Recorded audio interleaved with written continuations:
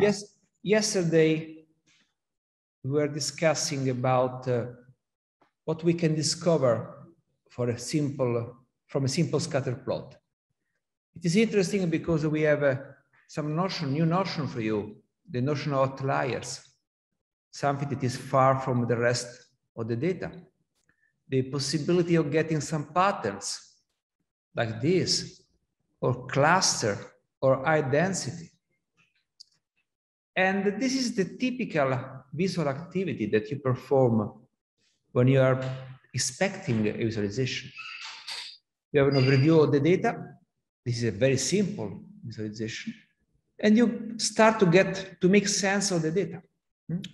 And of course, you need the interaction to better explore the data. You need the pop-up window with additional information, blah, blah, blah, blah, what you said yesterday. But this is the basic idea, visually. And I referred in the following, this kind of reasoning, like this is a set of parcels that are using the same box with different content, and so varying weight as an insight. Insight is a scoperta, something new that you discovered looking at the data. And I stress again the point that this kind of discovery, this insight, are not so easy to be obtained by automatic analysis, because you don't know exactly what to ask for. Automatic analysis is very good in getting the outliers, I do agree, and also patterns like cluster.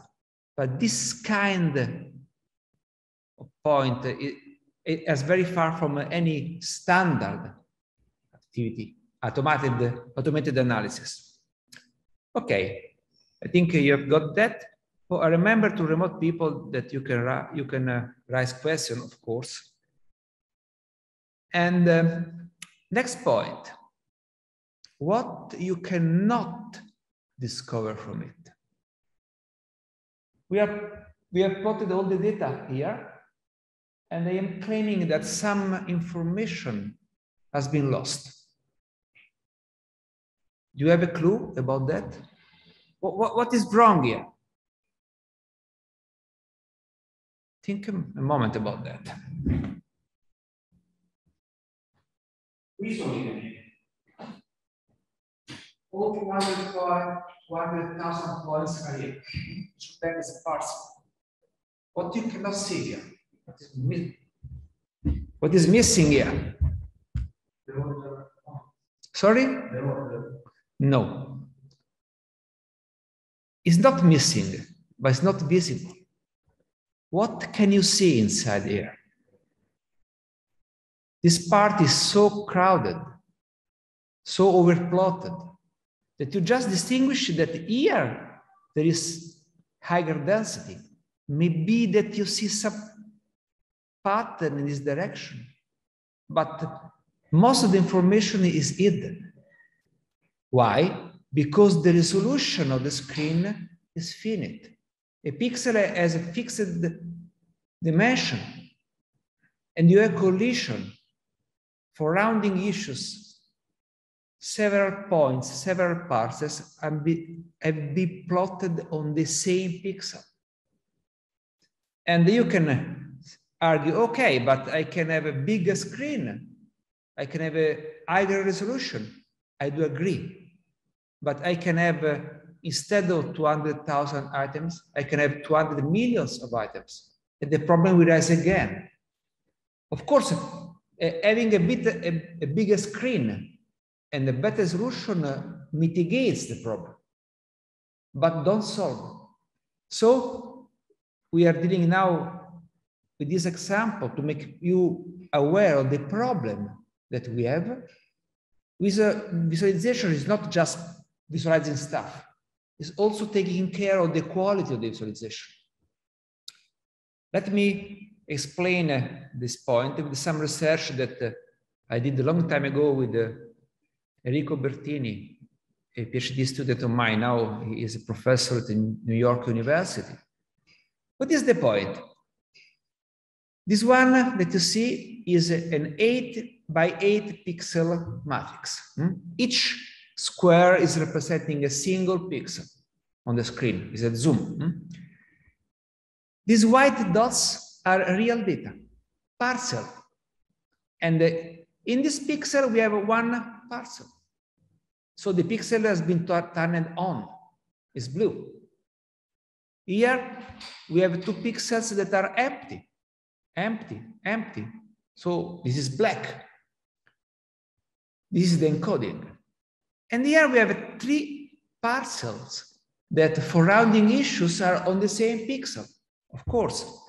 And here we have 5, 6, 7. Is that a question or something?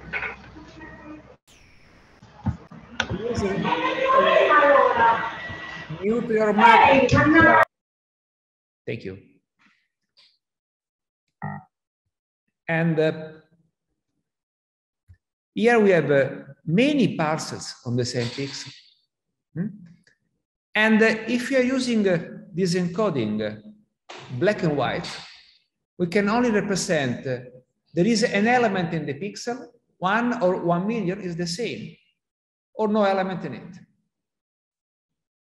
And this is the reason why here is always black.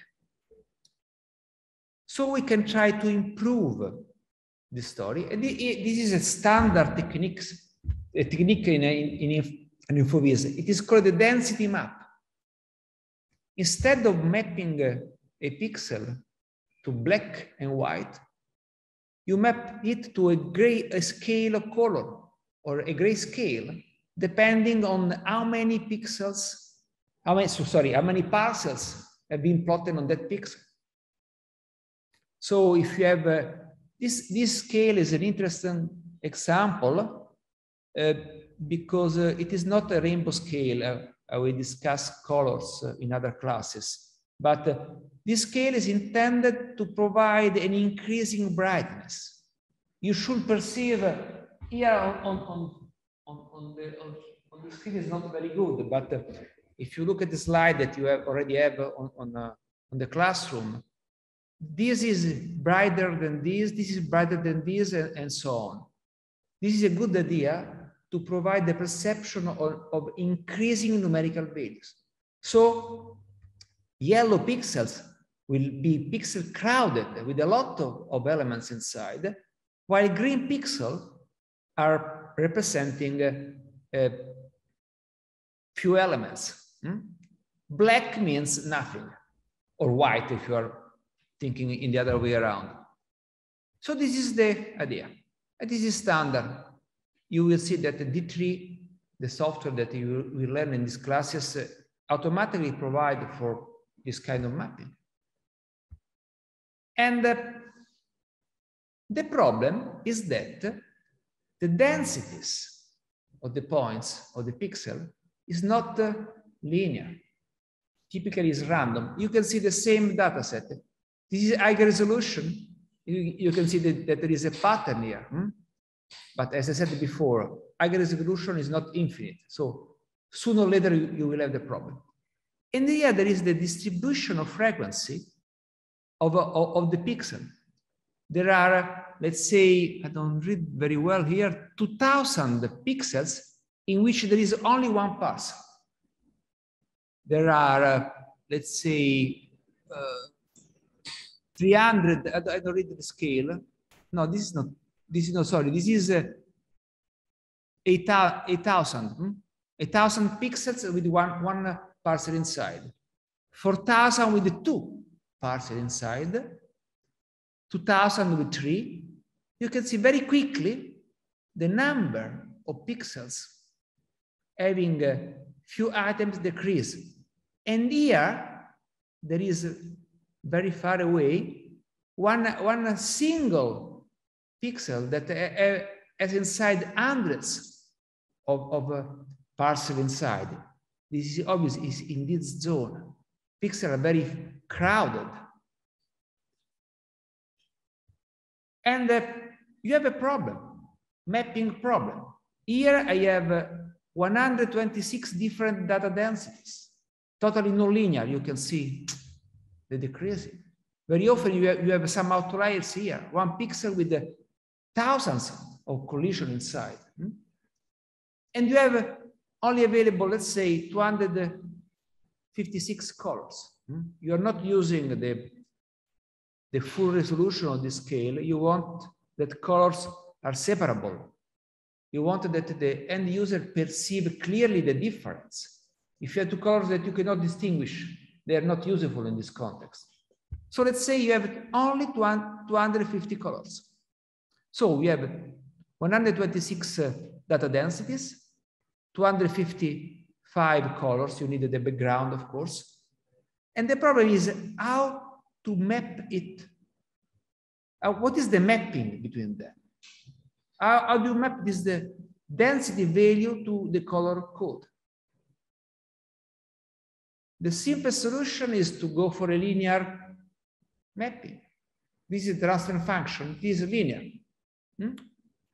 You can go for a min-max normalization. I assume that you're familiar with that. There is a family of normalizations around, zeta normalization, min-max normalization. And this is the result.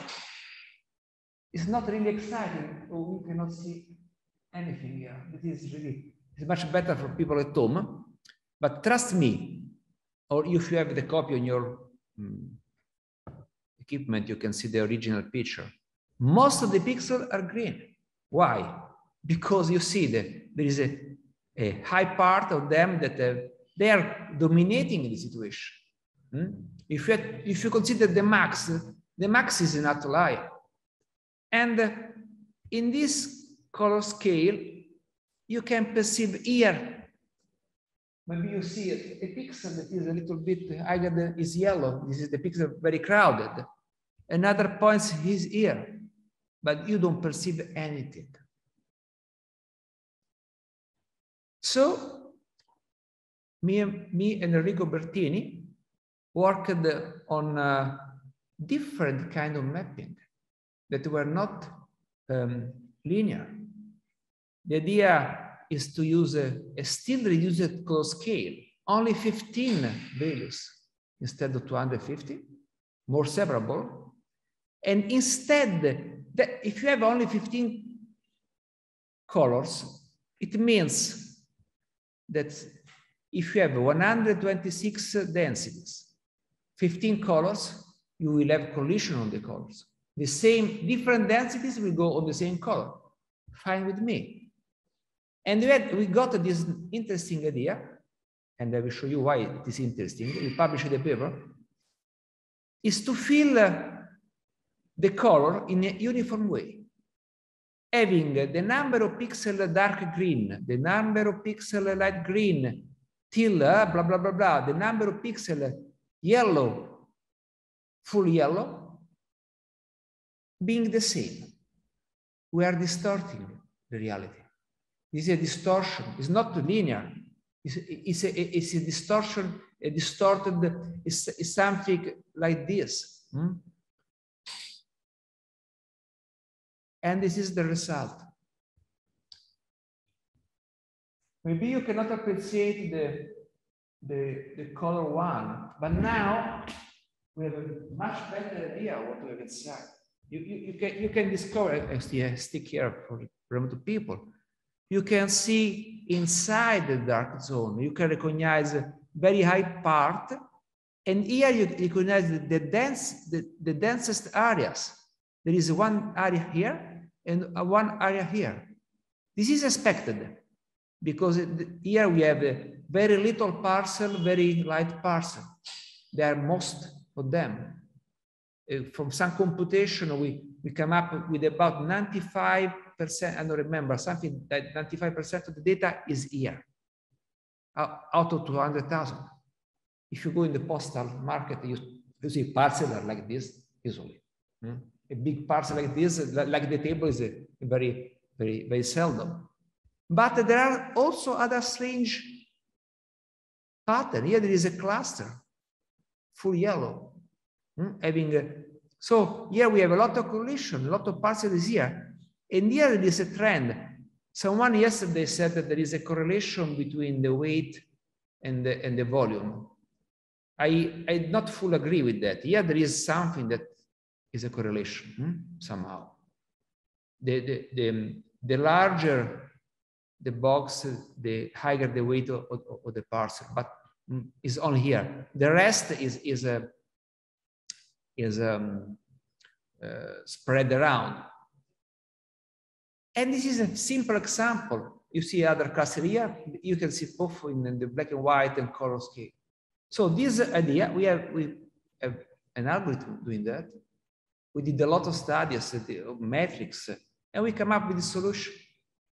And we demonstrated that our solution outperforms this simple mapping, but also other. There is something that is called the histogram equalization that is used in color picture that improves the story. I will give you a talk only on this example in a larger scale than today, but I want to show you that you can work, hard working, to improve the quality of the image. So visualization is not only just take the data and plot it in some visualization. It's also try to preserve the original value in what you see. There is a concept by Taft, a pioneer of InfoVis, that he defined the lie factor. How much the visualization is going to alterate the data values by chance, by purpose, and so on. Or how much information is hidden. In this case, the problem is that this visualization is hiding data. The density here is hidden to the user. With a different mapping, you can rescue some of this information. We can improve. We don't solve the problem, but I can claim that this is much better than what we saw before. And I forget that there's a lot of people around. This is better, of course, than this and then this. This is a good example of, this is a representation of the data. And this is a way to overcome the limitation of the screen. In this case, the limitation is the size of the pixel.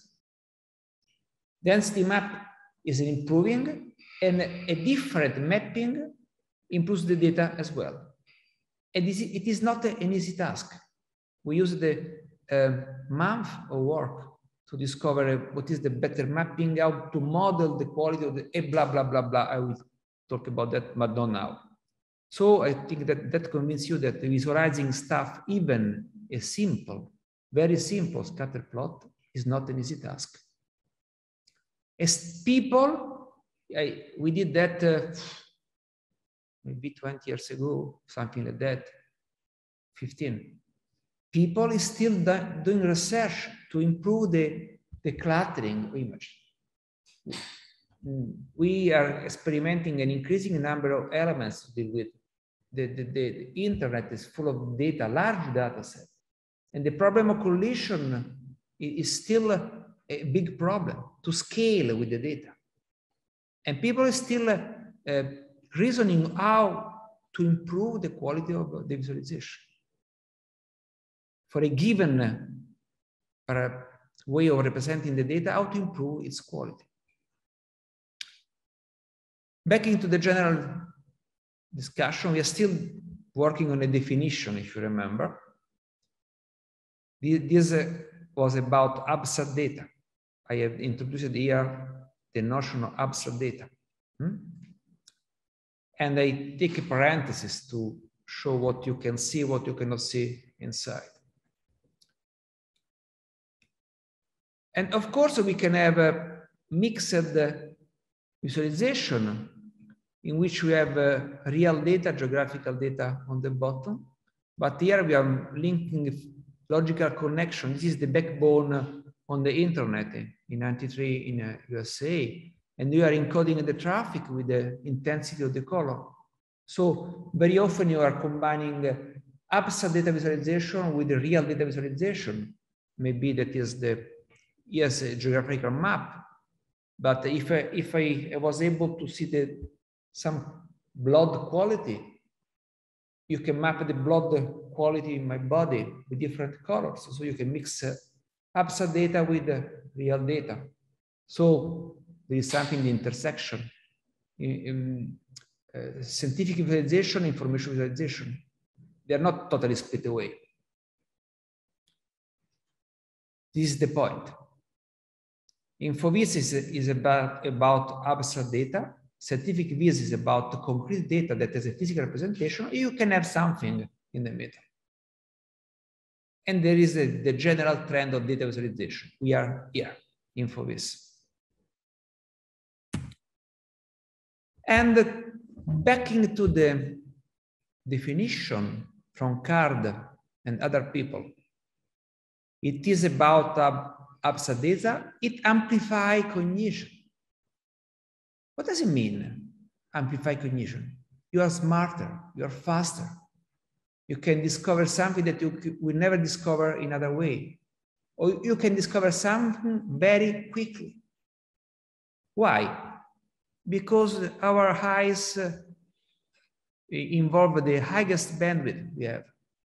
The number of bits that your eyes are able to process are several orders of magnitude higher than other sense. Listening and reading, how many words can you catch per second? Few. How many pixels can you get in your eyes? Millions. And there is it is fast, it is parallel. You can recognize very quickly pattern. When I will discuss the perceptual stuff, I will show you how we are very good at recognizing shapes. And there are some things that are pre-attentive. I will give you an example, something that you can perceive in tenth of a second without thinking. And you can extend your memory. You can do something that is more complex. You are taking notes. This is a prosthetic activity to your memory. You can use notes for remembering what you heard here. This is the notion of amplified cognition. And people think visually. In a lot of languages, I see means I understand. Also in Italian, vedo is used to say ho capito. And that amplifies the cognition faster and behind your capacity. There are two different things. You can go faster, and in other cases, you can reach some results that you never reach in other way. For instance, discover this pattern, looking to the numerical data, is something that you will never get. And I have some very simple example. Just for fun, try to multiply a mente in your head 35 by 95.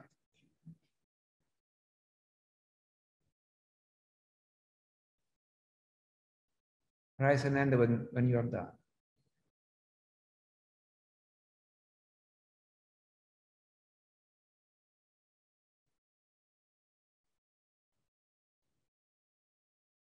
Calculators are killing our brains, however. A lot of time.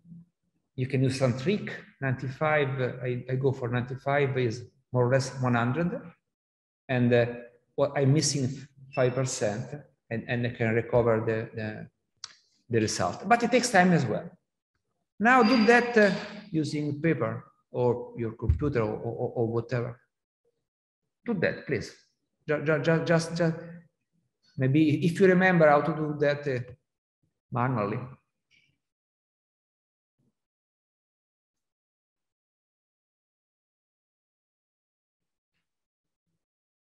Okay, I assume you are done, more or less.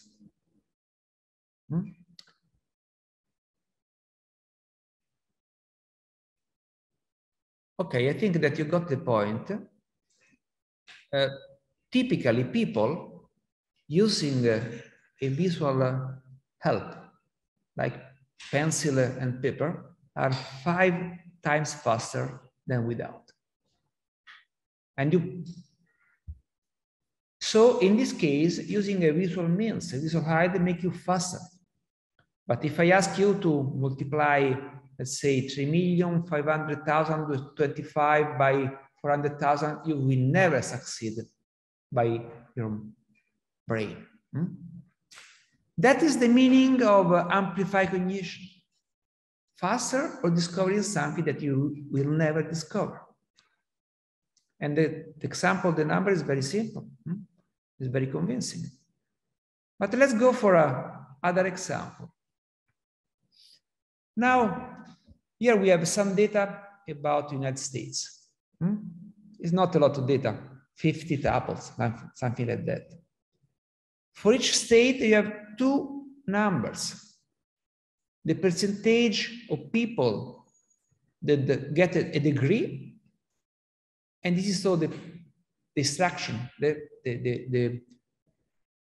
how many people went to the college, 20%, 20%, 27%, and so on.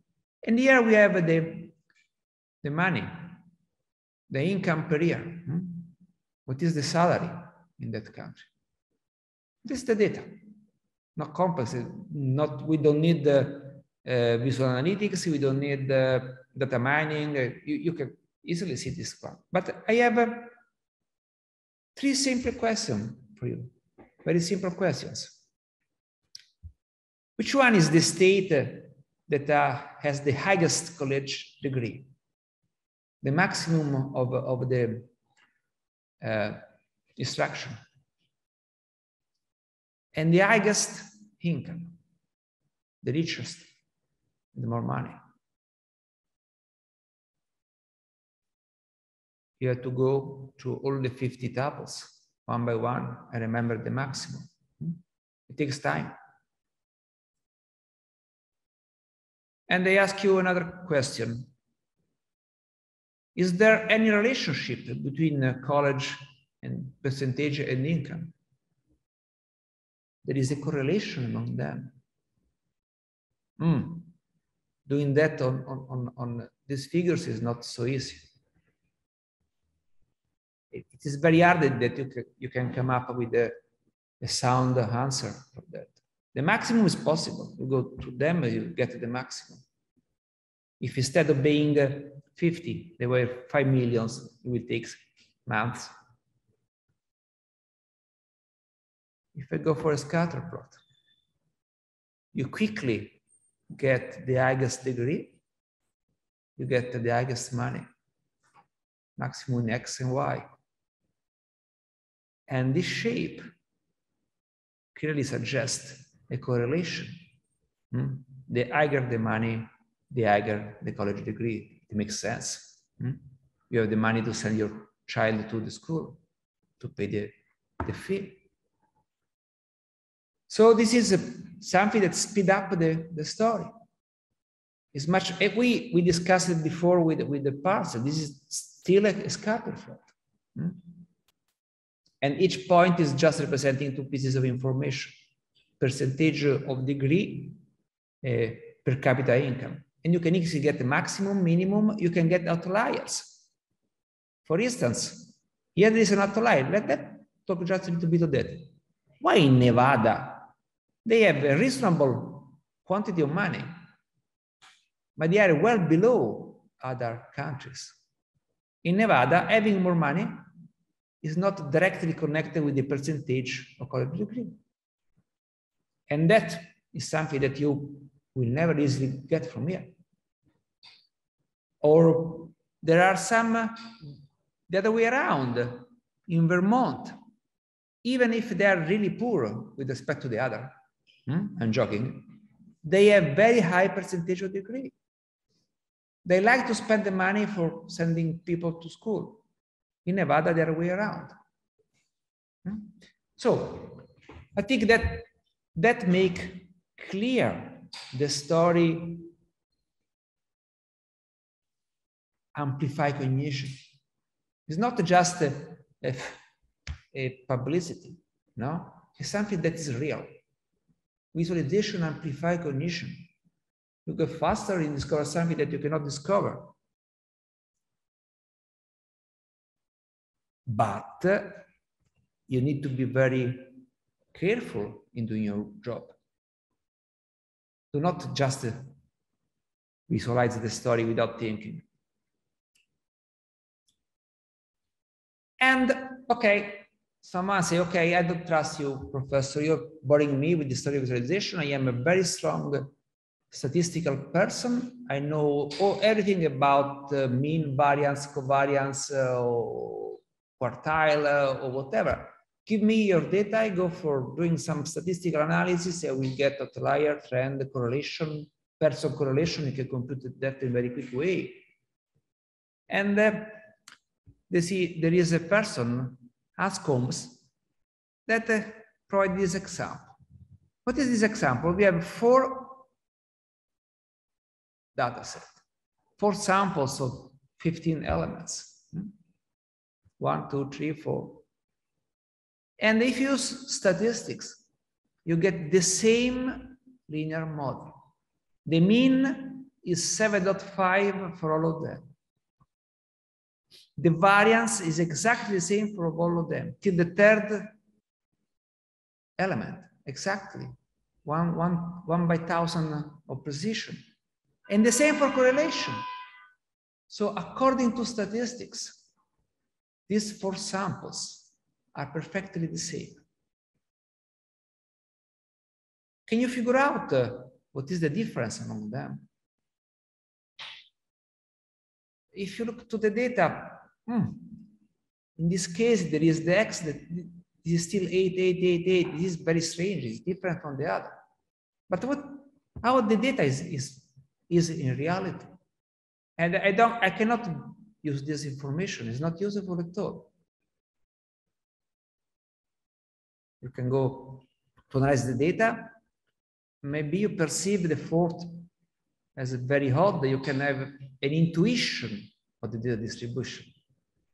But if you go here, you don't come up with a quick understanding. Are they the same? No. They differ, yes. In which way? This is quite evident. This is 1, 2, 3, 4. The same correlation, the same mean, the same variance, but the shape is totally different. This is what the linear model, I don't know what can you imagine reading this data, but each time you have a couple of statistical figures, sorry, think of this example. I don't say that this is not important. I say that this is a summarization. You are losing information. And this information is still presented visually.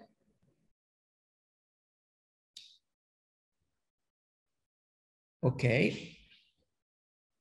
And there is another thing. I said here I did some claim. Fast, parallel, pre-attentive. Okay. I give you a demonstration of that. Now, I will present on the screen several numbers. And I want that you count how many trees are around. How many times the tree appears on the screen. Are you ready? 4 seconds for that.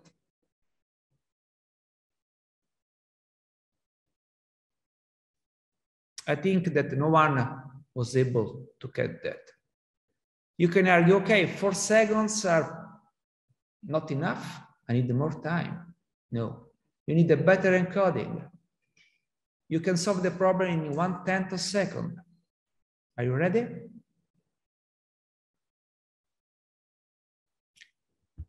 No, you cannot do that here. If you look at my screen, remote is getting that better. This is a bad problem. If you encode the tree with the red, you perceive, if you have the slide, you can try that. Here, the difference in color red is not enough to raise your attention. If the tree are in red, you perceive the three trees in a 1/10 of a second. Because color is, and I violated your privacy because from house they saw your faces, but you're the mask. So it's a problem of encoding. Using the correct encoding can speed up a lot your perception. And I will discuss that later on. Color is pre-attentive. You don't waste your mind. There is no effort in doing that. And that is really bothering me, that a lot of these issues are perfectly clear. You can read them on the books. I'm teaching them by ears. And most of people still ignore them. The quality of the website, the violation of the basic perception rules are really bothering me. So now we can read again this definition. Sorry for being so slow, but I'm defining something. I want to see that you better understand what we have behind this. A lot of okay, this is my preferred definition. Now you know perfectly any part of it. Information visualization is the use of computer supported. Point 1. Interactive. Point 2. Visual representation. It is the theory that I will give you in other classes of abstract data, not scientific data, to amplify cognition. Now you are perfectly clear what amplify cognition means. It's not buzzword, it's not a political talk. It is reality. And to make this real, you need to know all the issues that are behind, the techniques, the visualization, the perception, and so on. And it is a large part of the goal of this course.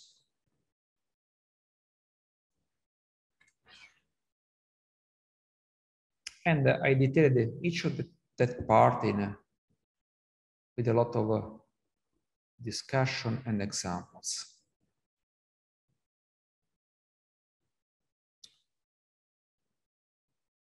Okay, let's go to try to put the technique in the right context. InfoVis is very good when you want to explore the data. When you don't know what you're looking at, to discover something, and also to support decisions. Of course, there are other approaches, statistics, but statistics give you strong verification, but does not support exploration. If I give you the mean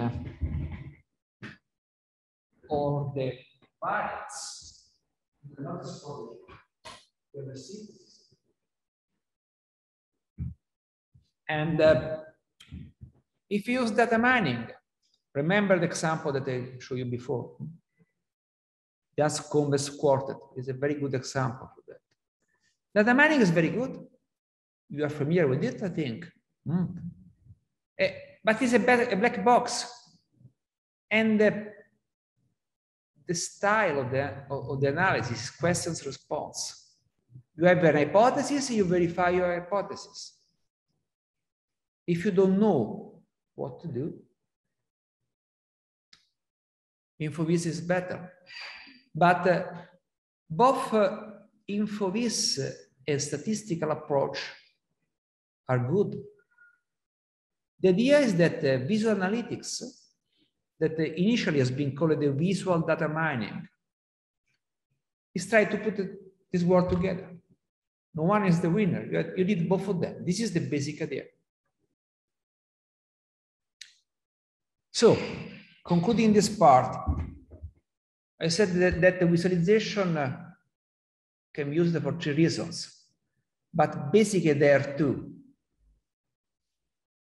In purple, when you don't know the data, so you analyze the data, you explore the data, you discover the data. Or you know, green part. So you explain the story, you describe the story, or you make a decision on what you know, like the map of the underground. So when you don't know and when you know. This is in my mind, the best way of thinking. And when you're talking about when you know, I see a difference in explaining, teaching, describing, and making decision. Because here we have all the time of the world. As a professor, I use my time to convey the information to you to the best of my knowledge. If I have to take a decision, make a decision, and I'm looking for the escaping from a burning room, I am short in time. Making decision may be somehow pressing and more complex.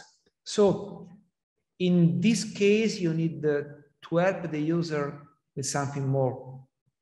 Instead of explaining, you can take it, and you have the example here. This can be explained, this can be explained, this is some user to make a decision. If you are late to an important meeting, using this map maybe make you anxious in some way. And now let's go to what is behind the InfoWiz. The first step is to take the data and provide an internal representation. I use the example that we know now. I take my data are the postal parcels by Dutch sent in Italy, and my internal representation is a scatter plot. But in this step, I have to consider the variability in the data. We can have data with one single value, 2 values, 3 values. And these steps somehow corresponds to the way in which human beings perceive the reality. You can go online, plain, like scatter plot, or 3-dimensional visualization that are not the best. I will discuss that later, but at least they are familiar with human beings. If you move to multidimensional data, 5, 7, 8, 20 attributes, you will never come up with a mental model for that. So representing multidimensional data is particularly hard. And there are several techniques for that. And you have to encode the data and relations. You have to encode the temporal data. In some cases, the time is very important. You have some cases in which we have maps or diagram behind. We have some kind of specific structure that are very common, graphs and trees. And there is the case in which the data is not constant, but is continuously updated. Data streams of the market value of some stocks or whatever, they change continuously. And we have a lot of well-designed, agreed, understood technique. One is the scatter plot. Here it is. This is in a region that we discuss that later. But this a point is plotted using X and Y. Here we have a 3-dimensional scatter plot. And here we have Z, X, and Y. Occlusion perspective can make this not so effective, but in any case, you can use it. And we have other visualization. This is a radar diagram that combine several attributes together. Or here we have a chart diagram in which this is a radial representation. Or here we have, I will discuss each of them carefully, because this is the set of solution that you already have in your hand. You take the tree, you take the snap of code that implement one of these, you run your data, you are more or less you're done. Parallel coordinates, other radial representation, I will discuss them. We have a set of well-known and understood way of representing the data. Internal representation. Second step, once we have the internal representation,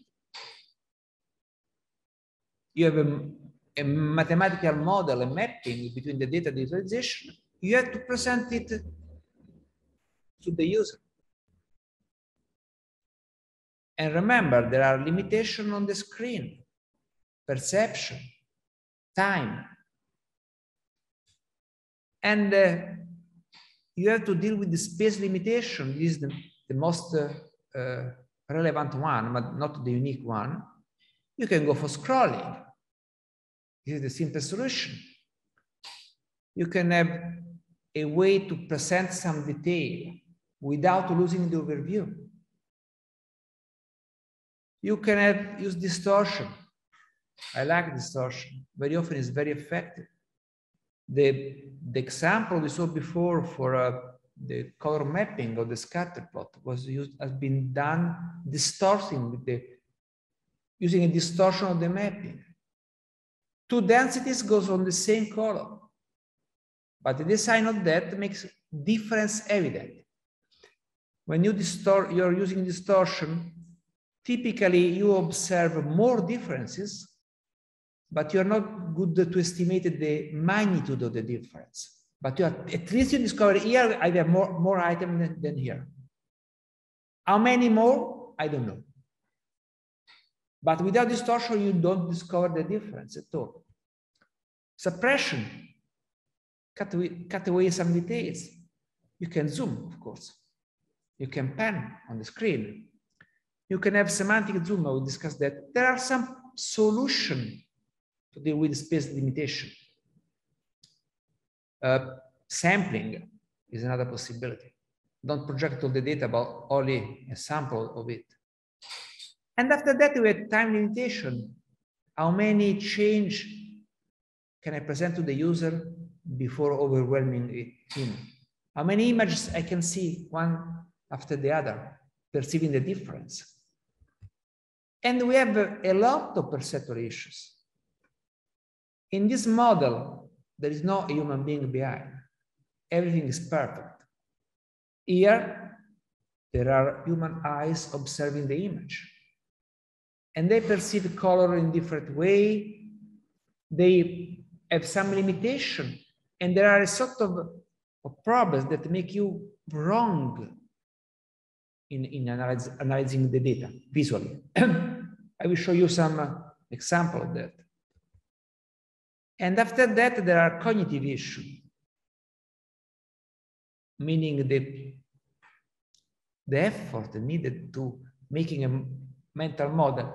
And here, I will not go there very deep because I still have the feeling that this part is very far from being solved. Here we know a lot of stuff, and I will show them. At least you can present a perceptually safe visualization. Trying to help the user in modeling the story and reasoning is still far from our capabilities, in my opinion. And here we have some example, just to give you some ideas very quickly here.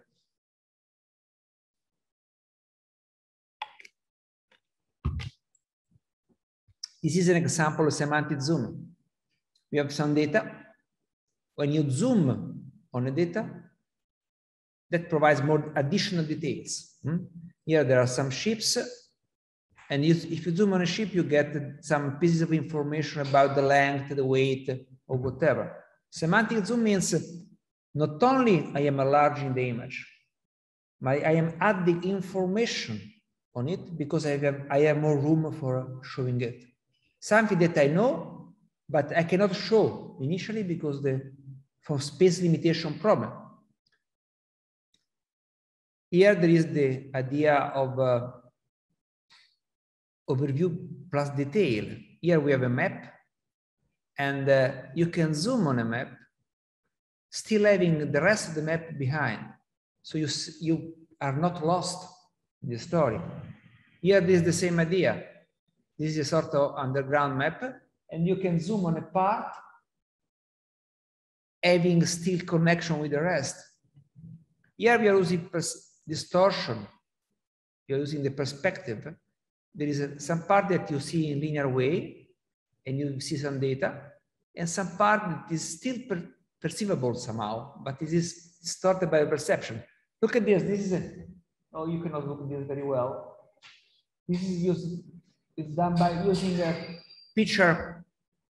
I have to complain about the quality of this projector. There are pictures for movies. On the center, you have the full picture, and you can see, let's say, 12 movies at a time. And after that, you can move on this side. You can perceive image here, You can move the focus your side, getting more information. But still you have an overview of the data. And yeah, this is a nice idea. It's something that Excel should implement. If you have a very crowded sheet of data, you cannot perceive on the number. If here we have a numerical number, why don't represent it with the length of a bar, its value? And you can see the trend of these values. And you can also have a lens here that put the number in front. So you have all the shape of the data and also the real values of some part. I will be back on all of these examples, but I present them to give you the idea. What is internal representation we saw before? What is the presentation to the user, the possible solution? So we have technique for representation, technique for presentation to the user. And so you can think, okay, the problem has been solved. We have more or less agreed a more or less mature solution around for presenting and representing the data. And all of them are on a book. You have a copy of my slides. You can read them. You can. So the problem is solved. But there is a problem that is connected to data size complexity. This is by very few values. Federal Express handles for each day about 100 millions of transaction per day. The credit card Visa are higher than that. The phone call on AT&T are 300 million. The number of emails is 50 billion per day. And the number of IP packets per day is 600 billion. And we have 1 trillion, meaning 10 raised to 12 web pages around, according to about 3 petabytes of data. And Google, to maintain the index of this stuff, the credit is going to process every day 20 petabytes of data. And so we have a kilobyte, a megabyte, a gigabyte, terabyte, petabyte, and these figures are totally outdated. You can easily multiply by 10 all of them. I wrote them several years ago. And we are talking by 1 hour. We will have a break for the lunch, long break. we have 4 hours, we can go for 4 hours of class. And I want to slow down a little bit because I want to discuss this. We are engineer. You are already engineer. We'll be engineer with different flavor, but all of you are familiar with this prefix: kilo, mega, giga, tera, tera, peta, petabyte. We have to take informatics because it's very often the case that you use this prefix. In real life, you use mega, giga, but not so often. Tera is not common. Petabyte, peta is maybe in astronomy, but they use different units. Here, the Anni Luce, here lights, or the distance between the Earth and the Sun as a unit. But having here selected the byte as a unit, we are going to have this petabyte. And a little bit for fun, but not at all. What is your mental image of a petabyte? Okay, you can answer using the math. It is 10 raised to 15. Or I like this example, I move in power of 2, is 2 raised to 50. Or you can say that it is about 1,000 trillions. But how much is big? 2 by 50. I used 2 by 50 because there was a very old joke about the idea of bending a sheet of paper 50 times on itself. That is not possible, of course. And if you are able to do that, you will reach, let's say, more than half of the distance between the Earth and the Sun. So this is a first idea of what 2 power 50 means. But in the distance, you can get the parallel with the Sun as an idea. But what is the information? We're talking about, here we're talking about information. Mails, phone call, IP packets. So we're talking about data visualization. So I want to understand how many pieces of information are inside. And I did this joke a long time ago, and I still like it. I present you. I want to starting with a comparison with one of the most data loss we got in the Alexandria library fire, long time ago. All the paper there have been destroyed by a fire. And the question that arises to myself, how many bytes were lost in that time? Of course, we are neglecting the quality. We are just counting the bytes. And I did this simple calculation. If you go reading to the historical reports of that story, you can assume that more or less there were about 50,000 books. They were not books, they are papyri in reality, but let's say that is more or less 2 power 16.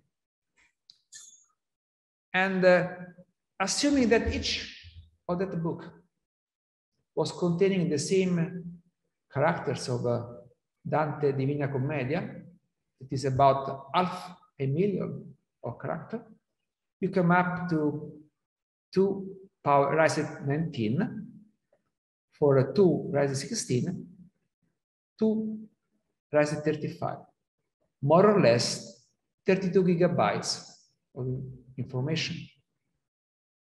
That is a very thin fraction on my laptop or disk. And we are still using the giga here. And in this scale, we are a little bit still far away from this pattern. Giga is something that you can, okay, the Alexandria library with the exaggeration and the approximation is about, the order is giga.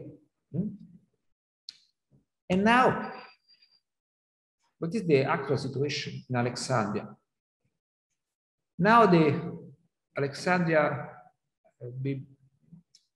library stores millions of books, 2 power 20.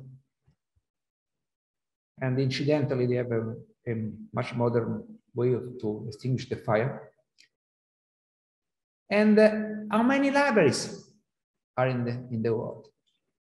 90,000 in Europe, and about 500,000, 250,000, say, in the rest of the world, roughly speaking.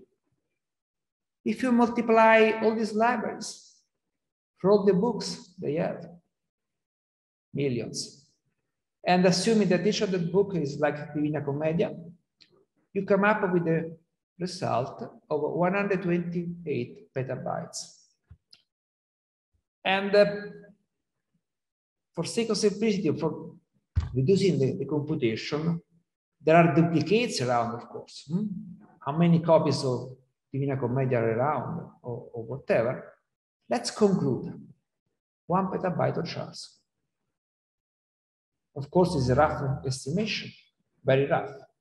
But I think that the magnitude of this reasoning is quite or less correct. So we can conclude that the 1 petabyte is representing everything that has been written by human beings in all the history, in all the languages that we had till now. And I think that that gives you a better perception of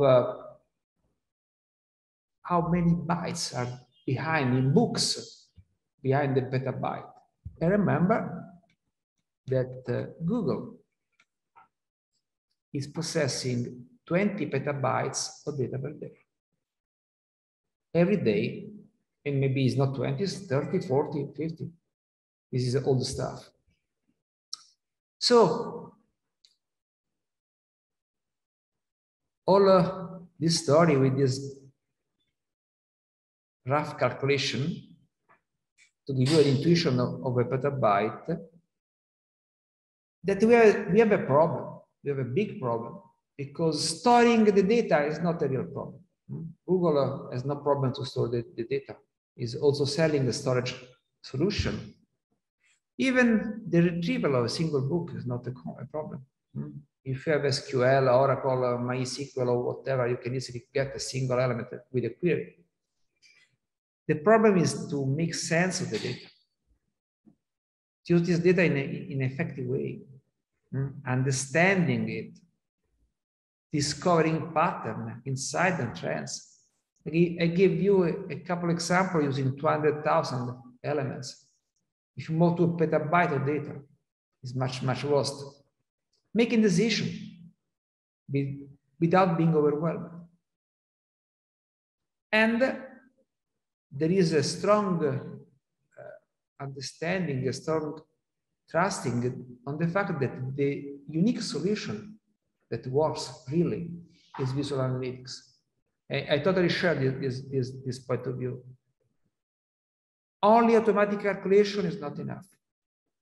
You can never make sense of petabyte of data using only data mining, clustering, or any kind of algorithm you can imagine. The other way around, also visualization alone is not enough.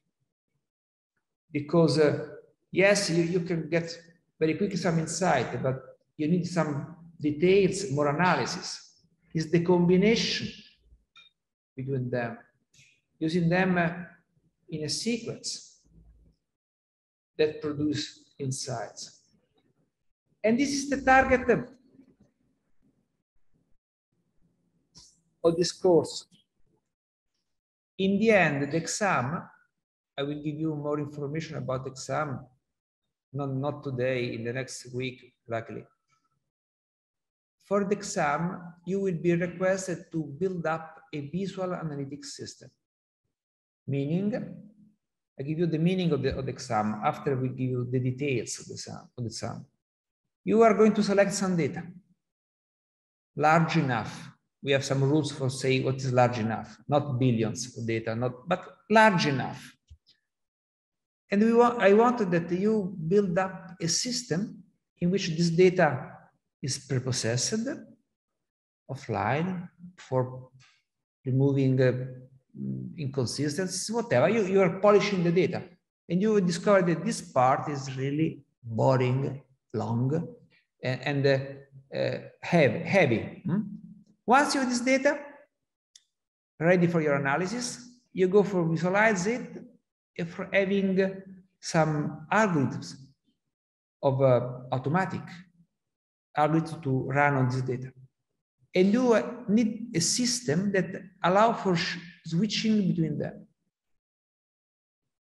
You visualize some data, you can select the data, touching it, isolating some part that is interesting for you, and you can run algorithm on it. You have an algorithm, you observe the result, back and forth. Of course, with the limitation of what is an exam at the university. But I want that you go for having this pattern of interaction working. And you have to discover some insight. Okay, I got this. There is this strange situation here. This is not true or whatever. And I think, and this is my research by years, I am working a lot with this. I will show you in these classes some solution we developed for information security, for network security, for network medicine, for analyzing the human genome, where the complexity of the data is so overwhelming that you need a combination of these two. And this is the goal of this course, teaching you about visual analytics. The first part will be about visualization, because it is a core point. I will not go very deep in models, but I will stress the dimensionality reduction story, how to transform a multidimensional data set, 100 attributes, in something that you can visualize. And here the perspective is quite different from other classes, because in other classes in this faculty, you will get algorithm for preserving information, but not with the final target of visualizing the data. It is different. Maybe the techniques are the same. There is principal component analysis, there is TSNE. I don't know if you are familiar with that, but I will show part of them with the final goal of visualizing it. And that will be my main contribute here. And you can add some other algorithms here in your exam, having this interleaved. Marco Angelini will take care of teaching you D3, that is for visualizing. I will show you some part in Python for dimensionality reduction. And the rest is up to you for building the system. It's a very practical exam in the end. Visual analytics is involving a lot of point of view. In the core, we have a scientific and information visualization.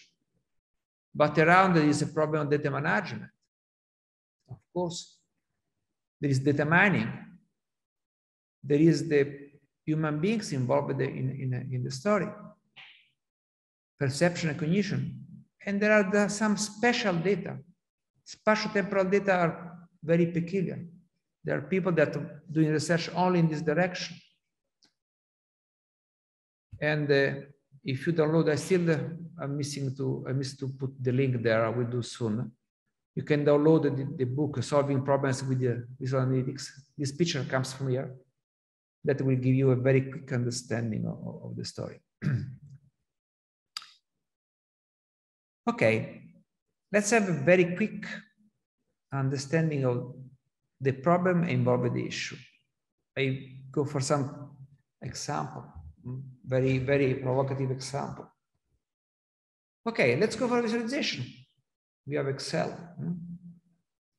Please do not use these terrible three-dimensional bars. They're occluding, confusing, make no sense.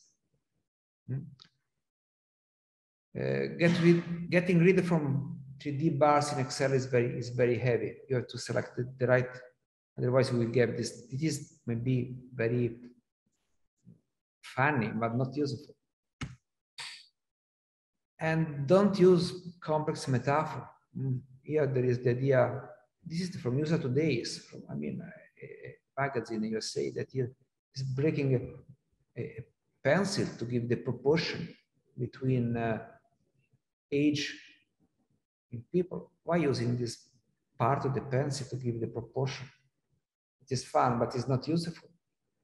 And this is somehow propedeutic to the story of number visualization. Here I am showing how many numbers are here? 6, 7, 8 numbers. Here we have 2 numbers.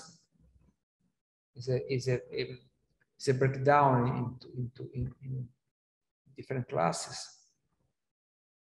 Or you can have some cognition problem, language problem around. This is a timetable of Japanese timetable. It's not very simple, make a decision here. And this is the Atlanta flight traffic on the airport. And again, we have the problem of collision, overloading, cluttering, or whatever. And this is a very little part of the traffic, air traffic on Atlanta. Don't use complex metaphor. This image is intended to give the end user the perception of the breakdown of the electricity consumption in house for cooling, heating, cooking, and they have this nice picture around, but I mean, with figures inside. Maybe they are nice from the point of view of drawing, but it's not the visualization that I mean. And you need to understand other stuff. Perceptual issue, cognitive issue. I was used to do my classes with using a laser pointer, and it was green. And he appeared on the skin so strong that people in the class asked me to, please don't use that laser anymore. You are disturbing my eyes. And I ask you, why a green laser is so stronger? It's stronger than a red laser. Maybe you have seen it around. I am not with me. I like the green laser for the night, for the stars. But trust me, if you don't know it, it is perceived really much stronger than the red laser. Why? I have a big battery inside, more power. Opinion, ideas?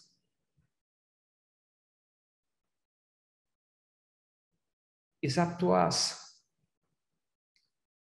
This is the curve of sensibility of human eyes to the colors. There is a peak of sensitivity in the green area. Human eyes are more than 100 times sensible to green than to red or dark blue. So if you use on the same screen green and red with the same physical intensity, human beings will perceive the green much stronger than red. And if you are using the color for encoding a number, you are lying. The same value, no, you perceive the green higher. And why human beings are so sensible to green?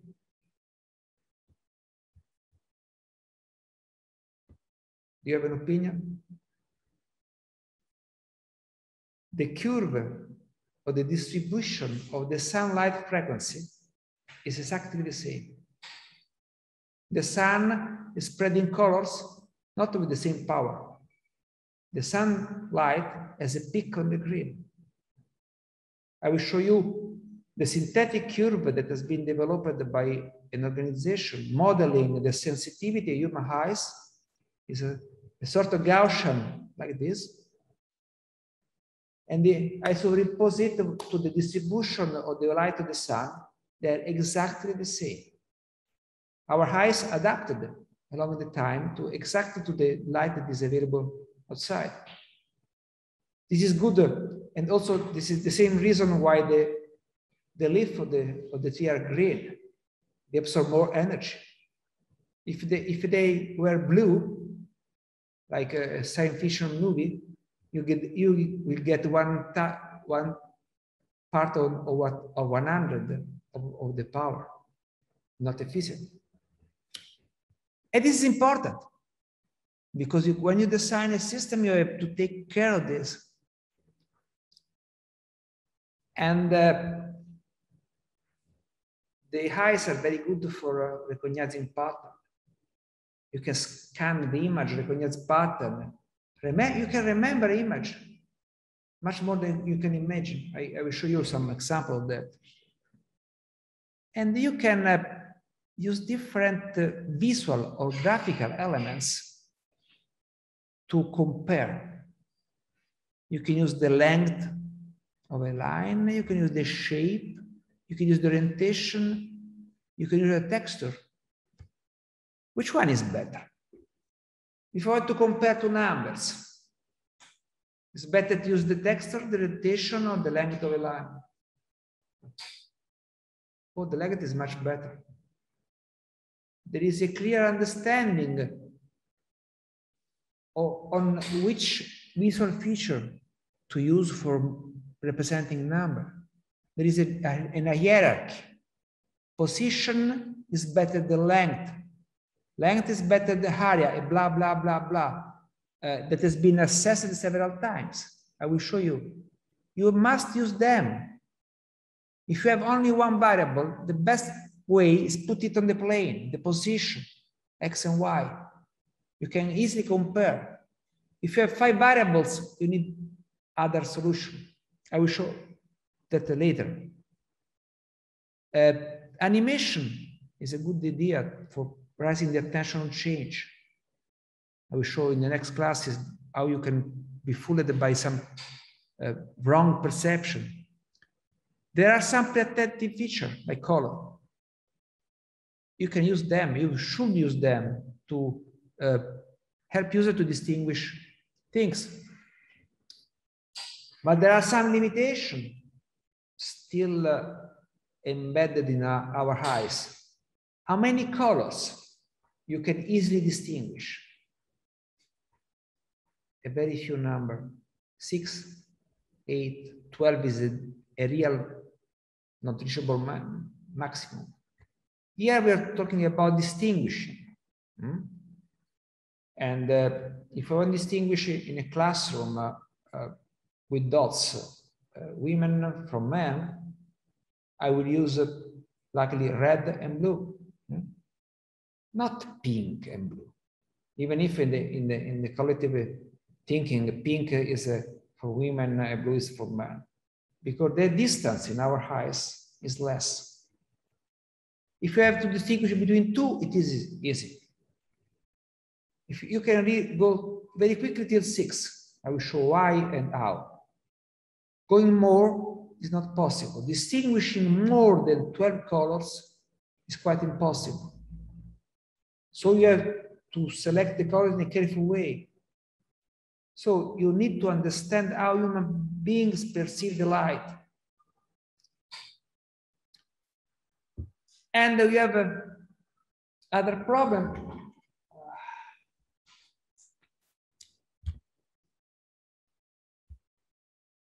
You, in this moment, not really true because the screen is not very good. Maybe people at home has the problem. I am stressing your eyes because I have red and blue on the same screen. Red and blue are at the extreme of the color scale. And there is an effect that is called the chromatic aberration due to the fact that the refraction of the light depends on its wavelength. So the refraction of the red, the refraction of the blue are different. You cannot focus at the same time blue and red. In this moment, if you look to the screen of the computer, your eyes are shifting from focusing to red, blue, red, blue, red, blue, red, blue. Very quickly, you'll be really bored from them. And that's why the opticians use the test, maybe you that did that of red and blue for looking for your quality of eyes. That means, please do not use on the same visualization red and blue together. Otherwise, the user will never cause that. And chromatic aberration means that when you use a camera, red and blue will be separated. It will have some alone, some imprecision on the border, because blue and red will be projected in different, the same source containing blue and red will be plotted in different positions. Here for us is a problem of having a lot of visual effort to focus it. Visualization is not enough. Interaction is not a plus, it's mandatory. You have to include it. And we have a problem with the data complexity that can be off for managing a lot of attributes. And you need the solution. This is parallel coordinates, for instance. I will show you in other classes. Here we are dealing with about 20 attributes. This is a scatter plot. Maybe you recognize it, of course. It's the parser story. This is all the calculation that me and Enrico Bertini did for assessing the quality of the image, for studying a better way of handling the mapping of the color, with the final goal to provide something from year to year, making visible what is overcrowded. But this means that we have a complexity around. And the user task. Don't forget what the user is doing. I say that now. When you will do your exam, you will present a system. And I will ask you every time, who is the intended user of the system? What is the task that you are trying to support? I don't want that you show me clicking here, I see this and this. What is the task of the user? I am a box officer manager that want to optimize the box office. I want to understand the distribution of the parcel. I want to discover if there is a flight that is very long, it is very cheap. The user of the system, with the task of the user. And also the skill of the user must be considered. Remember, there is a learning time. Visualizations are not simple. It's not user-friendly. It's not at all. You amplify cognition, I do agree. But sometimes to amplify the cognition, you need a lot of effort to learn the visualization. My favorite example is the cockpit of a plane. You saw some picture of that. All that information allows to fly in a safe way.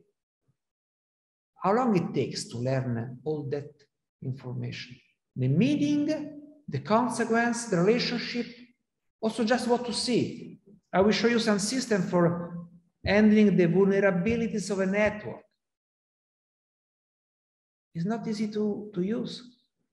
It takes one day to be familiar with the system. But after that, you can manage thousands of vulnerabilities on 1,000 nodes. So take your time to learn and to explain the visualization. And this is a side part that I will not discuss in these classes, but evaluating a system is not trivial. When you present a solution, is this better than this? Yes, no. How, when, and why? You need to involve the user. Sometimes you can get some errors, like this. I say, oh, you are wrong because you are using together red and blue, blah, blah. But if both visualizations are safe from these errors, they use different paradigm of visualization, different interaction, which one is better? is a problem. And there are, I started long time ago a sequence of workshop with Catherine Pressan. It's a long story about how to evaluate different visualization solutions. And remember the two classes. Do you know the answer? Do you know the story? Yes. I am presenting, educating, communicating. You don't know the answer? You are aiding, exploring the data, or you are solving problems, you are planning. And this is an active thinking to reason. The two branch. And the last but not least, you are not to reinvent everything from scratch. There are a lot of solutions around. The story of the visualization is enough clear. You have the data, abstract data, you go for represent it, I am presenting it. This is all the language, filtering, rendering, but this is present to the user. And you can have some solution like the D3GS that provide you a quick means to speed up the story. So don't reinvent the wheel and use well-known framework. We will use D3 in these classes. There is Vega. I don't think that we are going to use Vega. It's too much for you. But there are some solutions, declarative languages. So don't reinvent the wheel and go for something that already exists.